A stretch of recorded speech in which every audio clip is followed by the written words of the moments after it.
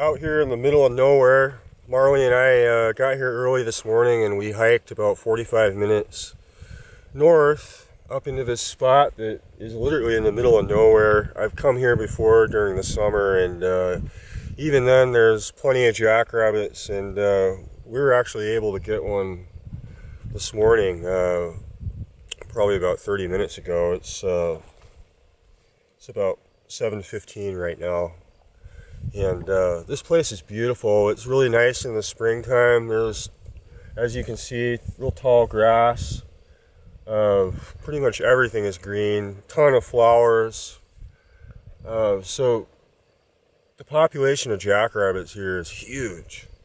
Unfortunately, the grass is tall, so sometimes it does make it difficult to see them. But if they're out in the open, you can, get within about 60 yards of them. So it makes for really fun hunting, and there's a lot of hilly terrain. So what I'm doing is just kind of working, these little valleys, and usually you can flush them out and they run up the other side of the mountain. So I like hunting that way, or I'll walk along a ridge and I'll hunt down. I like doing that because usually they're kind of trapped either in the bottom or they have to run up the other side. So either way, chances of getting a shot is pretty good. But if you find them on flat terrain, it's really difficult unless they're stopped. Because flat terrain, at least for me, it's very, very hard to judge range. And a lot of people say, well, you use a rangefinder. Well, unfortunately, jackrabbits don't really stop, for more than a second. So you really got to get comfortable with how your gun's shooting. I'm using the Hawk Frontier, which I just put on here, and the scope works great. It's really clear glass. It's night and day difference from what I was using, which was Leaper's UTG SWAT. So I'm really happy with this gun, and hopefully I can get some good footage, and we'll talk to you later.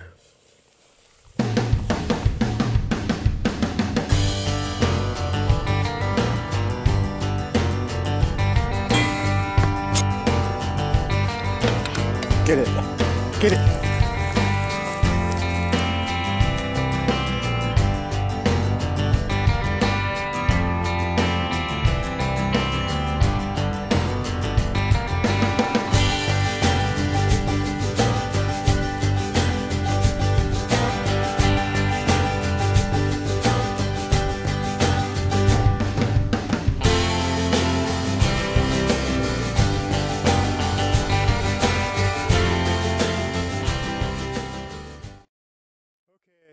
Just to give you kind of an indication of the terrain I'm in, this is a really steep hill.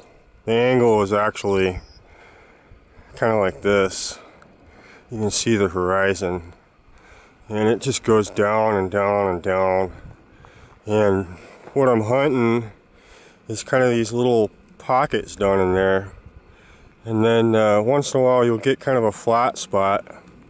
And so what I do is I kind of sit up high, sort of like where I'm at now, and you can spot the jackrabbits moving down through some of the thicker brush, and hopefully one of them will stop in kind of a clearing, and it leaves a good chance of making a shot.